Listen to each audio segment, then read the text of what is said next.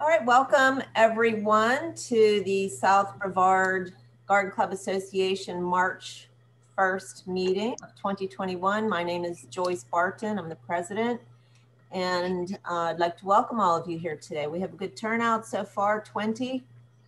We're looking forward to our speaker today, which Tammy will introduce in a moment. Before we get started, I think we have an inspirational reading from our Vice President, Judy Ying. All right, I have 2 garden tips for you, 2 good ones.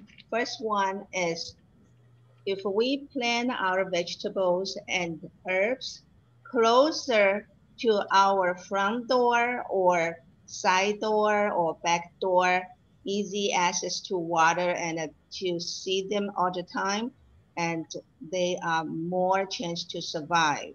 And from my 10 years experience, and that's so true, all my vegetables and herbs plant on south side, far side from my house all die, but all the ones survive is near my back door.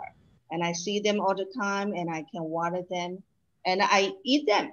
So that is really true from my experience. The second one is, you played with rain.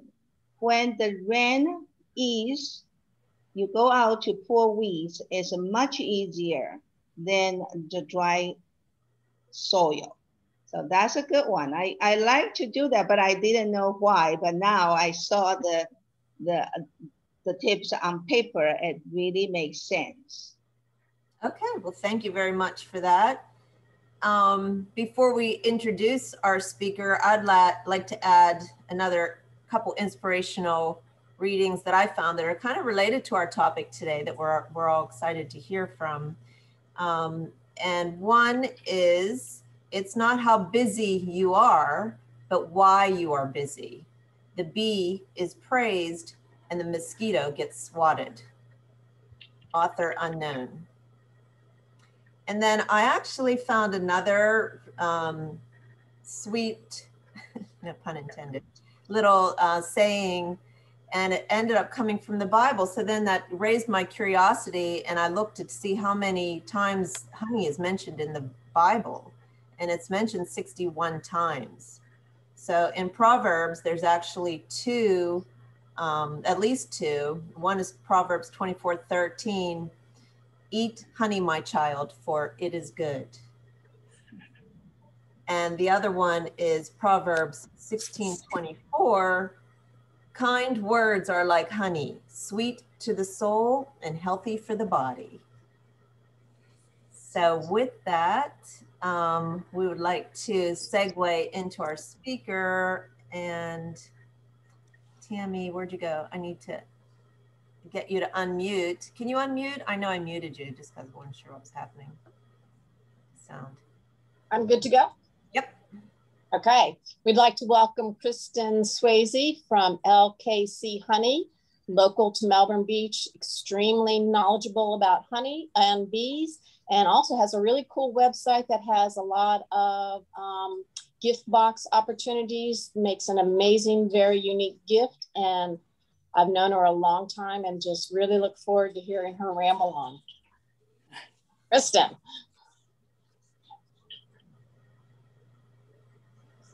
Thank you, Tammy. It's so wonderful to see everybody. I love this, love to hate this platform of Zoom chatting, but you get to be in front of a lot of different people all at once, which is really cool. And I really am thankful for you guys for having me. Are you guys ready for me to start screen sharing and go through? Okay.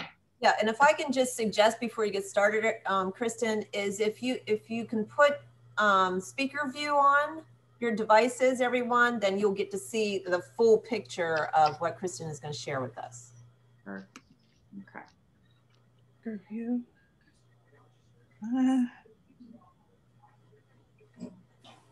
Can you guys see it? Yeah.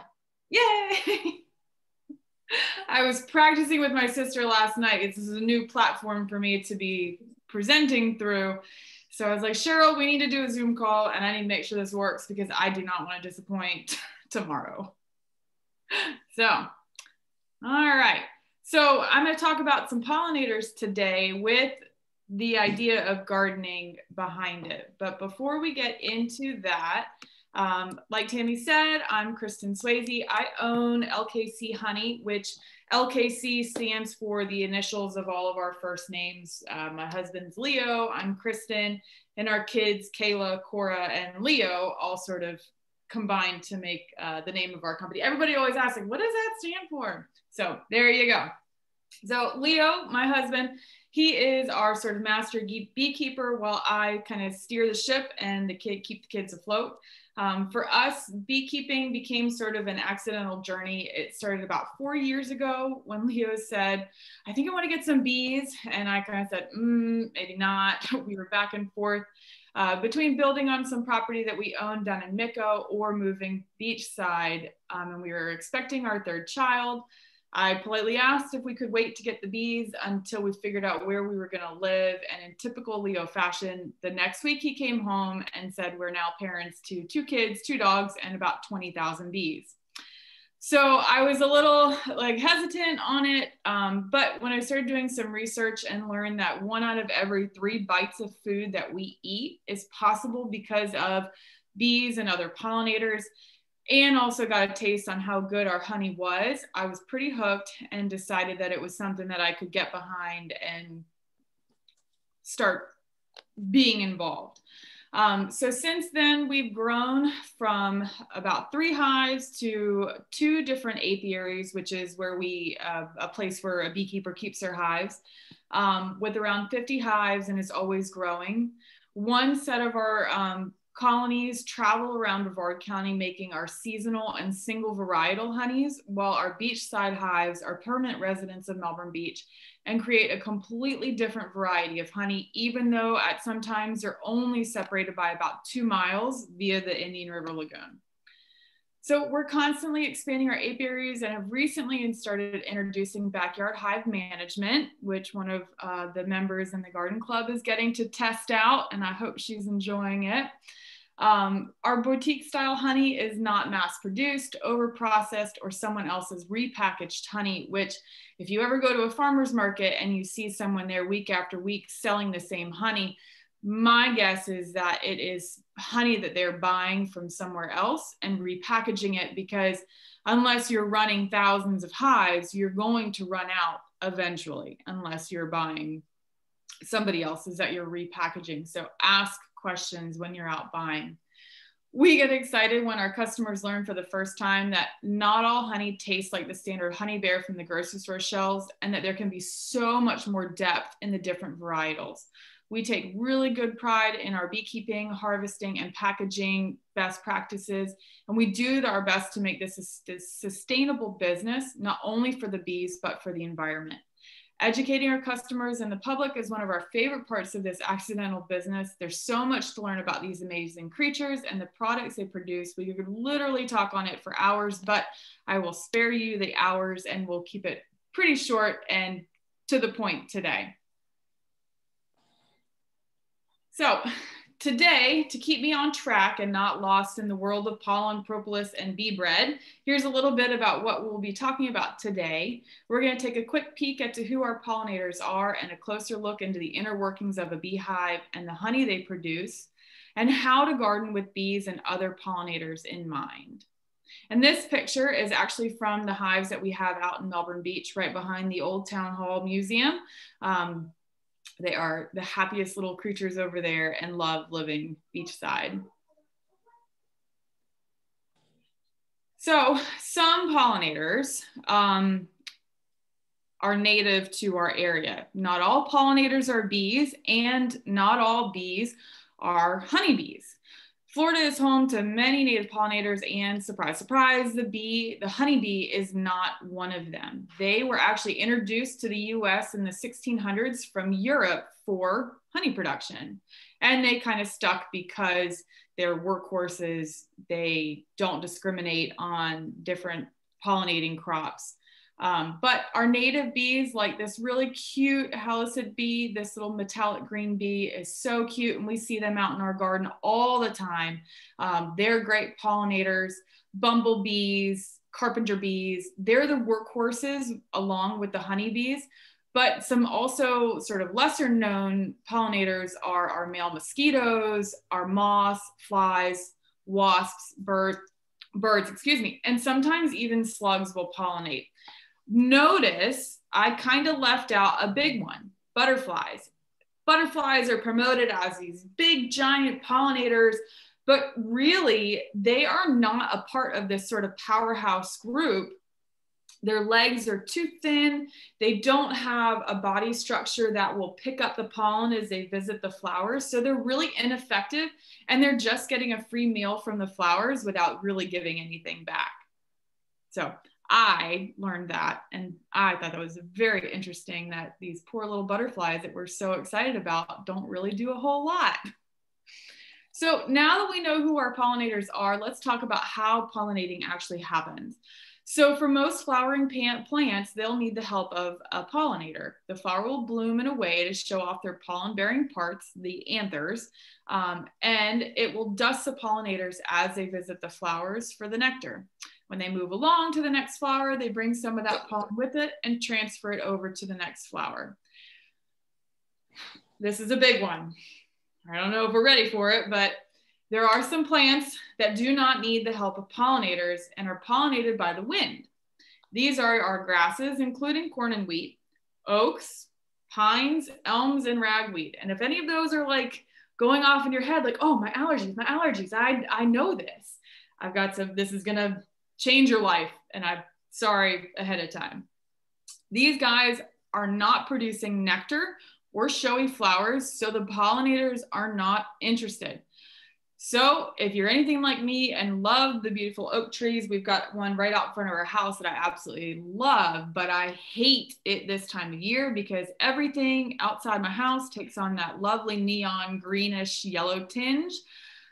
Sadly, eating honey, even that our bees make, local or not, will not do you much good for your allergies, except give you a good sugar rush to help you forget about it, because most of the plants that are responsible for seasonal allergies are a part of this wind pollinating group that you will not find pollen in high enough concentrations to help your allergies. So that whole adage of a spoonful of honey to take your allergies away, it's really not gonna do a whole lot for you, unfortunately. And I know it's a touchy subject, seeing how as I sell honey, and the mainstream marketing has led us to all believe that honey is the magic cure. So still buy my honey. It's local, we make it. But for those allergies that are caused by the oaks and the ragweed and everything else like that, it's really not going to be a whole bunch of help. So honeybees, why are we using them? Why are we excited about them if they're not natives? Everything is about native and keeping it as it was. So why are we okay with these non-native creatures? So they've sort of taken on this cover girl status for pollinators, and they do account for the majority of the consumable crop pollination. The reason being, they're the true workhorses, and they can be managed with just a little bit of help from the beekeepers. So the honeybees can travel around 3 miles to find flowers to pollinate, and they visit around 5,000 flowers in a single day. So to put the magnitude of their work into perspective, I want to talk about the almond growers. That's a huge pollinator crop. They are completely dependent on the bees to pollinate the crop. So every time you eat an almond, thank a bee, because they were the ones that were responsible for making that happen. So the almond growers that are out in California, they depend on beekeepers from around the country. A lot of them come from Florida, ship their bees to California just for this few short weeks for pollination. Beekeepers can make around $160 per hive they send out, which at the end of the season is around $240 million being paid out to beekeepers by the almond growers a year. So the bees are extremely important to those almonds that I just ate on my oatmeal this morning. All right, so now we're going to take a little peek inside of our colonies.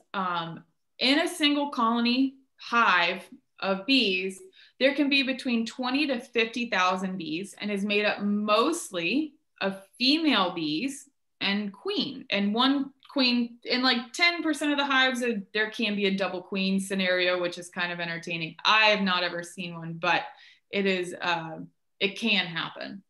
So within the hive, the males, our drones, are really just there to mate with the queen, not the queen in their hive, but a separate one they find out in a drone congregation. It's like a singles bar for the bees. And they eat the honey. They only make up about 10% of the colony's population. They do none of the work within the hive, and they have no ability to sting. And they will get kicked out of the hive once mating season is over because they do nothing to the benefit of the colony. If they're lucky enough to mate with the queen, unfortunately, they will die right after they're done mating. Womp womp, poor guys. So our queens, our mighty, mighty queens, they can lay up to 3,000 eggs a day. So when you're looking at the numbers, it's 20 to 50,000 bees in a hive. She's laying 30,000 or 3,000 eggs a day. The turnover rate for these bees is fairly quick, and we'll talk about the lifespan of these workers in just a minute.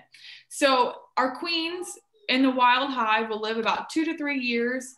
In a managed hive, we try to cycle them out once a year just to keep the quality of the hive where we would like it for honey production, also the temperament of the hive, and mite resistance. Mites are a natural part of the bees that have sort of blown up in recent years. So to try and manage it, we do cycle our hive, our queens out. So really interesting. The misconception is that the queens are doing all the work. They're making all the calls about what's going on in the hive, but in reality, she is just responsible for making new generations of worker bees and drones while keeping the colony calm with her pheromones. She emits these pheromones that just let everybody know status quo is going on and there's no need to do anything else. So aside from deciding if she will lay either a fertilized egg, which will produce a worker, or an unfertilized egg, which will produce those drones, everything else that happens within the hive is done by the worker bees. So these little gals only live for about 5 weeks. So that's why our queen is laying 3,000 eggs a day, because the lifespan of our workers is so short. So she's constantly cycling in a new generation of workers. So, but during their short lives, they carry out all of the jobs within a hive. So when they first emerge from their cells, they're immediately nurse bees who care for the brood and the larvae and the eggs.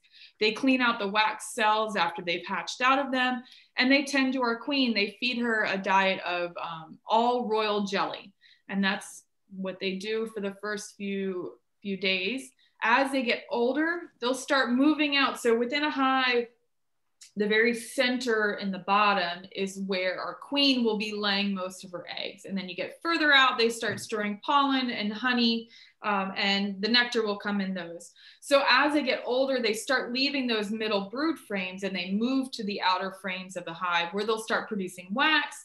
They'll control the temperature of the hives, they'll store pollen, and most importantly, they turn the nectar that the foragers collect into honey. So a good way to think about bees at this age is our house bees, and we're gonna cycle back to our house bees when we start talking about honey in a minute.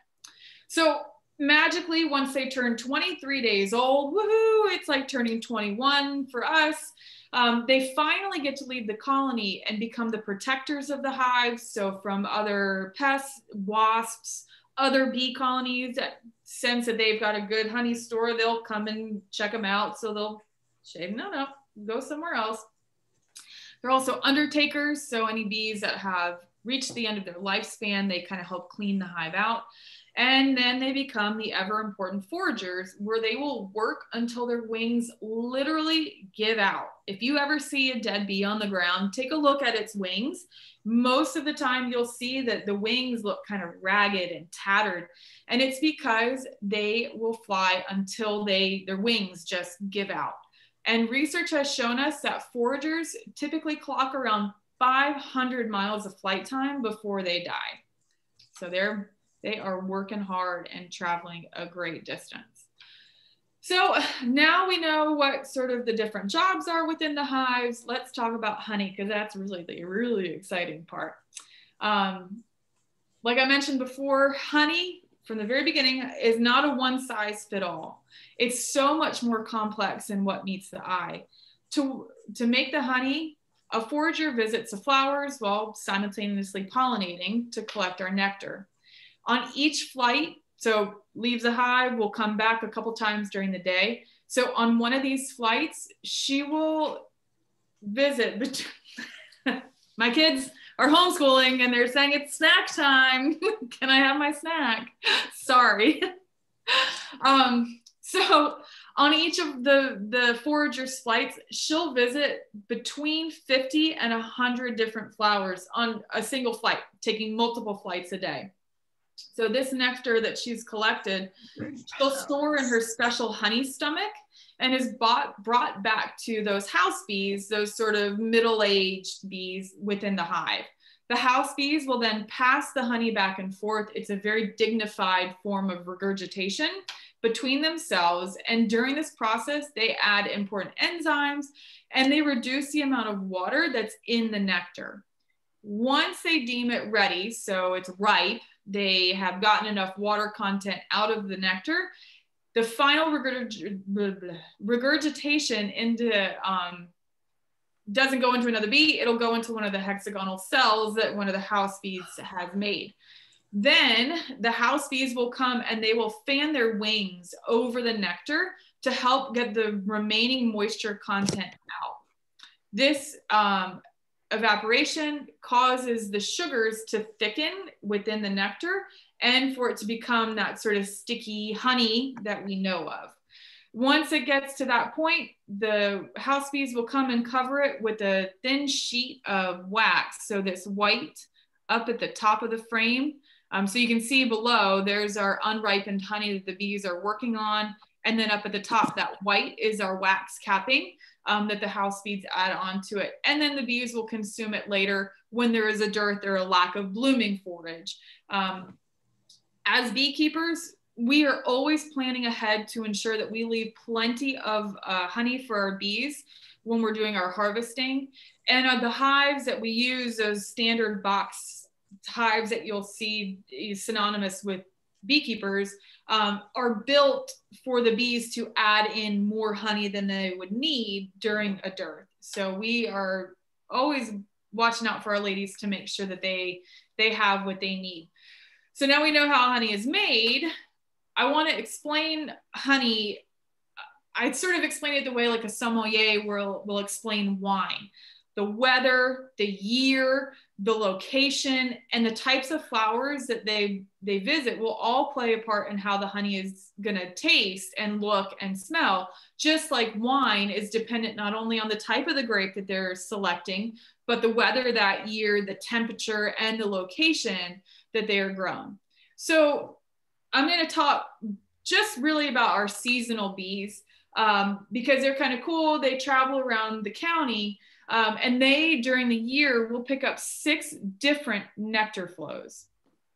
So early January this year, we moved our bees up to NZ Tropical Fruit Company up on Tropical Trail in Merritt Island. And there they're going to forage on the mango blooms out of this mango grove. When these blooms come in, you walk through the grove and it just smells the most beautiful, floral, fruity, almost citrusy kind of a smell. So they're going to forage on these mango groves and they're going to make this honey that's in the back here. And it is a very sweet, light, floral, fruity honey that will come out of the hives in mid-March. once we pull the honey supers off and we remove that mango honey out, we'll move our hives down back to our home apiary in Micco, where they're going to get this sort of second half of the saw palmetto bloom. And that is this honey. So if you look between this honey sort of in the middle to the one on the end, it's a much lighter. So this honey is very light, sweet, lemony, and that's because of the saw palmettos, the elderberry, and the fiddlewood that starts blooming towards the end of that. So once that bloom is done, we load them back up. We take them down to Crystal Lakes in South Melbourne Beach, where there's a dense area of mangroves. And this honey, where is this one? This one's right up front here. It is dark and thick and rich, and it tastes like you're eating a piece of salted caramel. When we first tasted this honey, it was a new honey varietal for us this year. I was like, oh my gosh, this tastes like the salted caramel from Southern Caramels. That just blows my mind, and I love it so much. And it feels like you're kind of tasting a piece of the Indian River without all the gross yuck, which is kind of nice.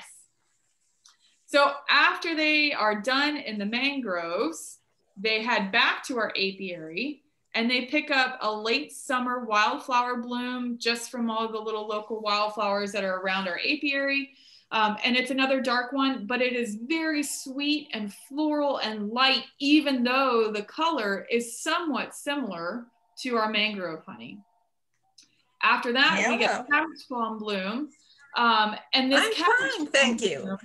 I'm sitting watching that South Garden. Do you want to mute your? No. That's okay. I can. She's very long in between each picture and a lot. Do you want to mute your microphone? Okay.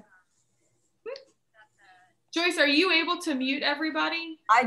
She must have just jumped on, and I just. Okay. Oh. Wait. Oh. All right. So after our summer, we go to our cabbage palm blooms. And with this one, we are not able to harvest it because the water content in these cabbage palms is so high that when we cut the wax cappings off, it actually starts to ferment within the hive. So unless we were to sell sort of boozy honey, which I appreciate most people would like, we actually give that honey goes to some breweries. Intracoastal just made some honey or some beer with our honey. That was awesome. So that just sort of gets used elsewhere. Then the last one that we do for the season for our seasonal bees is our fall honey, which is this one on the end. And that comes from the Brazilian peppers that we kind of love to hate because they're a non-native, they're an invasive species, but it is the bees' main forage for us in our area and for most of Florida. So all of the same colonies, they're just moved around a bit to catch different blooms. So a typical backyard colony, so like the one that just started in Melbourne Beach, I'm expecting to get about 3 honey flows a year from this hive. And it's really, really neat because there's something for everybody's taste. I will say some honey is really gross, like so gross. I open it up and I'm like, nope, can't do it. Canola honey tastes like boiled cabbage. Avocado honey is really dark and thick and it tastes like unsweetened molasses. But my husband Leo loves both of them. I am definitely more on the sweet, fruity side and he's on the bitter, savory, gross side. So when people sort of expand their knowledge that it's not just that honey bear, there's so many more different flavors that you can pick from. Now that we know who our pollinators are and what our honey is, I did want to talk a little bit about how you as gardeners can sort of help support them. Our native bees and pollinators need those native plants to survive. The honeybees will piggyback off of those plants as well, and they will thrive and produce more honey than what a typical season would give. The pollinators need those nectar sources year round. So when you are planting, pick a varietal of seasonal plants that will provide food even during a dearth. And it's not just the flowers. Think about what you're using as ground cover, even the trees and the shrubs. And I sent out, I had last year a planting guide with different plants for the different seasons, and I'm happy to send that out again, Joyce. So that way you guys can have that as a sort of a little bit of guide. So you've got those bloom times throughout the year. A fresh water source is so important for the bees and the other natives. That will help keep them from congregating in unwelcome places like somebody's swimming pool. If you just were to place a wooden board under a hose bib and turn the hose to drip about 1 to 2 drips in a minute, the bees will land on that and they'll drink that up. And our pesticides. And that's kind of something that is going to be around. The best way to deal with it is to use best practices when you're applying it, follow the label.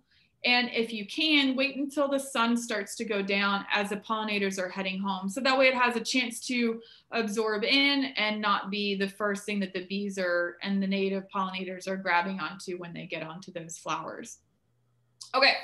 Bees in real life, because as gardeners and people who go outside, you're going to come across bees in real life. So a little bit of information on what to do when you do inevitably meet up with some of these little lovely ladies in your garden. Part of the wonder of the bees is their ability to split apart and create new colonies each year. When their numbers get larger, the workers will decide we're a little bit overcrowded, time to split apart and make a new hive somewhere else. They'll actually put the queen on a diet. They will shake her and bump her and push her around to get her into a more fit flying physique. And then they will actually shoo her out, and about 40 to 70% of the hive will leave and go start a colony somewhere else. You'll usually see these swarms sort of hanging out on like a hanging tree, and it's just like a clump of bees. That's kind of their stopping point, and then they'll go on to find somewhere else to call home, which can be in a water meter or a soffit or an owl box we just took out of somebody's backyard in Melbourne Beach. Pretty much in all of the places where we don't want them to be. If you do come across one of these swarms or just bees in real life, a couple things to remember. Resist the urge to swat at them. Stay alert for the buzzing around you, but if you do start to swat at them, it'll send them into attack mode, and they can send out pheromones to alert the other bees that, come here, there's somebody here making us mad, we need help and backup. And they'll more likely fight back. So when you get stung, the stinger has even more alert pheromones that will stay in you to alert the other bees. Sting here, come on, get going. So your best defense is to run. So if you do get yourself in a situation where there's bees coming around you and you do get stung, remove yourself quickly from that situation.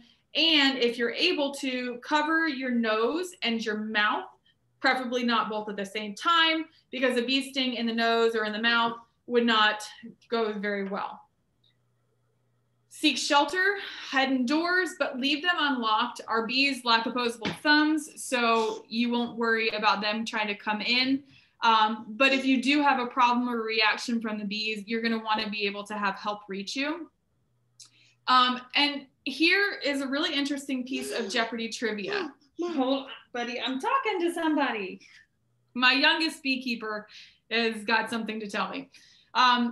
So our Jeopardy trivia, unless you are allergic and go into anaphylaxis where you can't breathe, a human can withstand, hey buddy, I'm talking to somebody, you're gonna need to wait. Can you go ask Kayla? Thank you.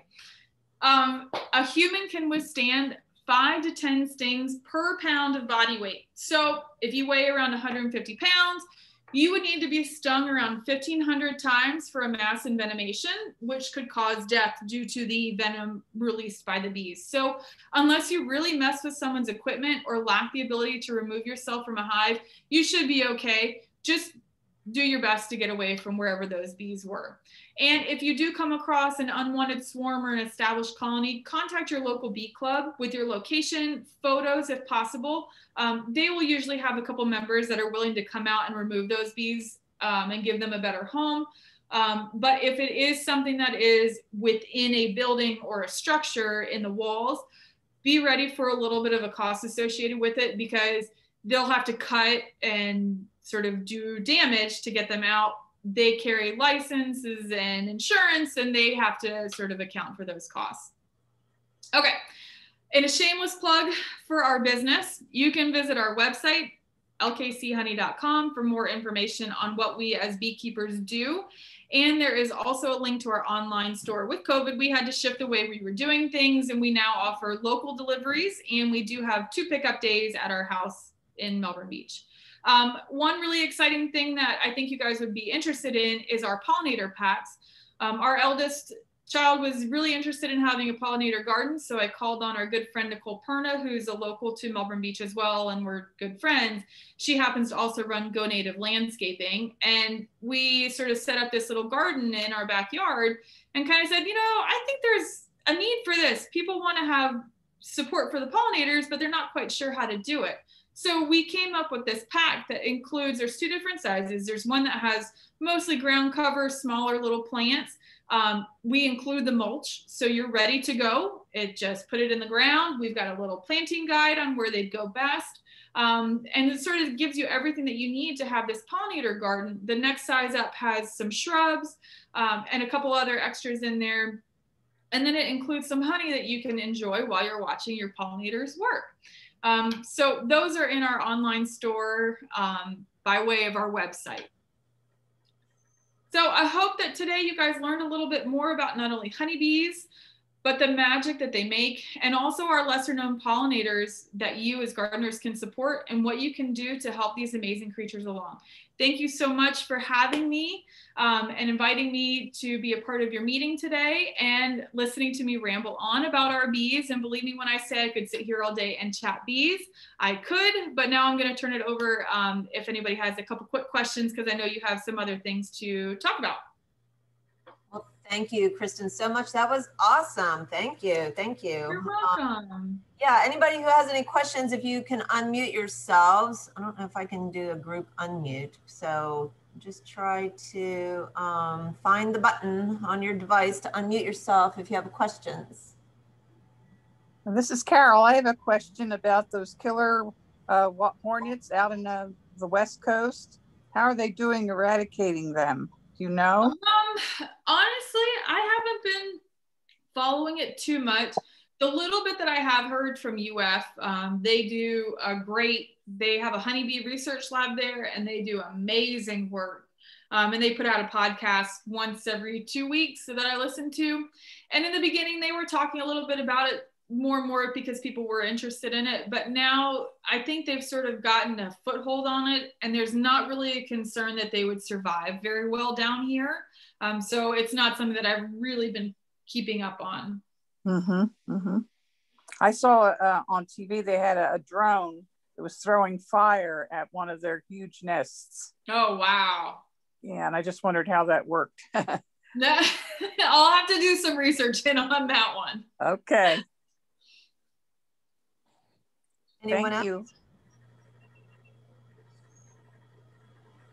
So I really loved what you had to say about the best practices for pesticide use. Is to do it late in the evening so that there's less likelihood that they're going to attach to that and carry it back. So thank you. That's, yeah, I love absolutely. like that. Pop in. That's great. I know when I had given this presentation to my brother and my sister was like, I had no idea about giving them water. I would never have thought. And here, if we were to set out a little dish like people do in other places, and they put a couple little pebbles in the bottom of it, all I can think of is the mosquitoes are just going to come and have a field day in it. So just like a simple wooden board underneath a spigot, a water spigot, or even like your air conditioner outspout, that will collect, and the bees are able to suck it up, which is awesome. Okay, Elfrida is raising her hand, and I'm asking you to unmute your device, Elfrida. And I even made you a co-host just to see if we can get you so we can hear you again. And Billy's raising her hand. So you have to unmute your devices.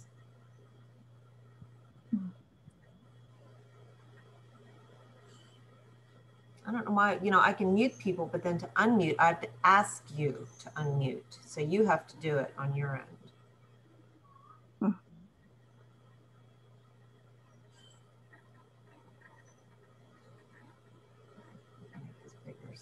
see everybody.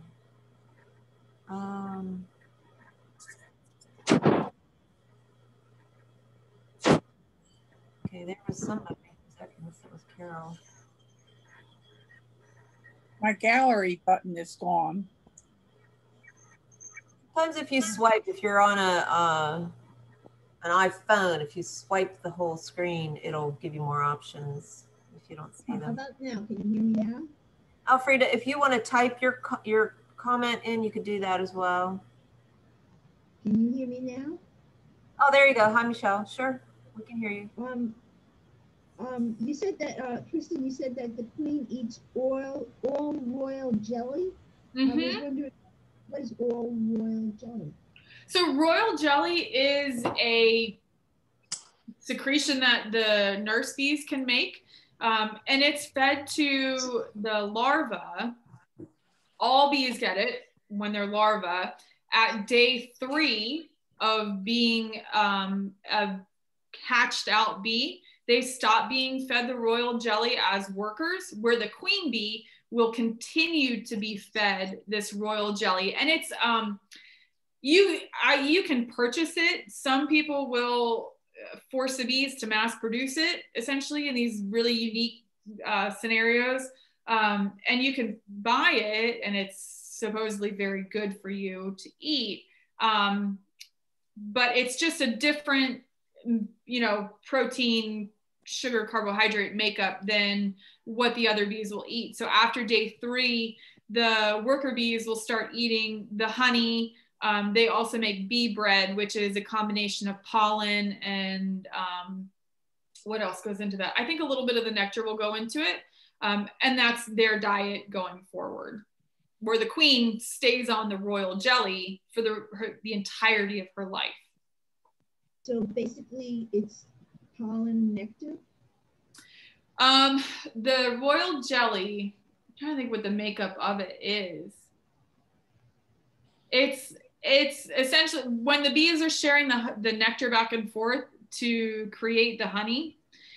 I want to say it is something similar to that, but it's really a secretion that the worker bees are able to make.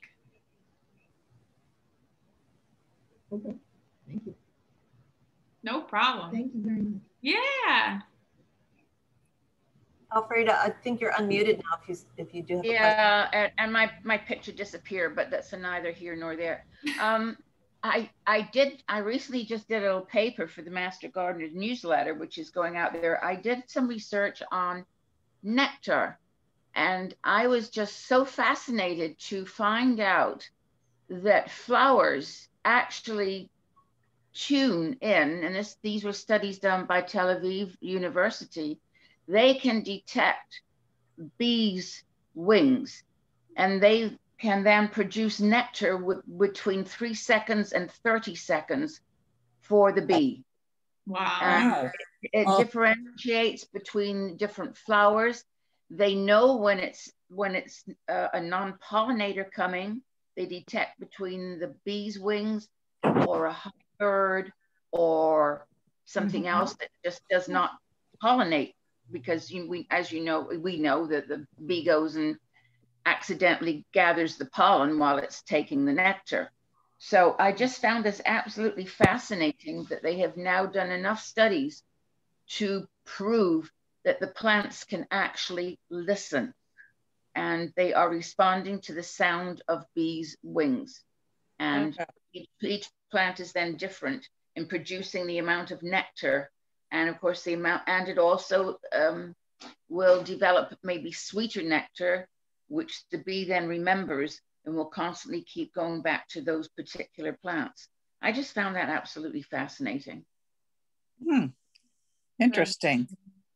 Well, and two, so if they find the flowers that they really like, what the workers will do is they'll go back to the hive and they do this, it's called a waggle dance. So they go in onto one of the frames that the foragers are all kind of hanging out on and depositing their nectar to the house bees. They'll do this really unique dance. And when we pull a frame out, and you can tell right away when they're doing it, they kind of shake a little bit, they go around in a half circle, they shake a little bit and go back around. And they're telling the other bees in there, hey, this is the directions that you need to be flying to go find the flower that I just did. Yeah. So they'll communicate with each other with this dance, and it is very, very neat to see it in real time. So after doing the research on the fact that the flowers, and they believe it's the flower, the petals that are actually detecting the beat of the wing of the bee's wings, I firmly believe all the things that I've read that trees can talk. So I really do. Well, they do have some communication through their root systems. We know that. But I just found that was absolutely fascinating. And I think it just goes to show we live and learn every day. And I don't think we've scratched the surface yet on a lot of things. True. Thank you, Elfrida. Okay. Thank you for sharing that. Okay, so just before we say goodbye, Kristen, so you mentioned a newsletter or a guide. Is there a way to sign up to receive that? Joyce, if you want, I can email it to you. And then if you want to pass it out to your membership, we can do it that way. Okay, sure. Okay. That'd be great. Perfect. All right, well, thank you once again. That was really, really good. We really enjoyed that. Absolutely. Well, you ladies and gardeners have a wonderful rest of your day. Happy gardening. And I hope everybody's green thumb just is enjoying this nice warm weather. Thank you. Thank you. Thank you. Bye. Bye-bye. Okay, so we will continue on with our business meeting. And I think I might stop the recording.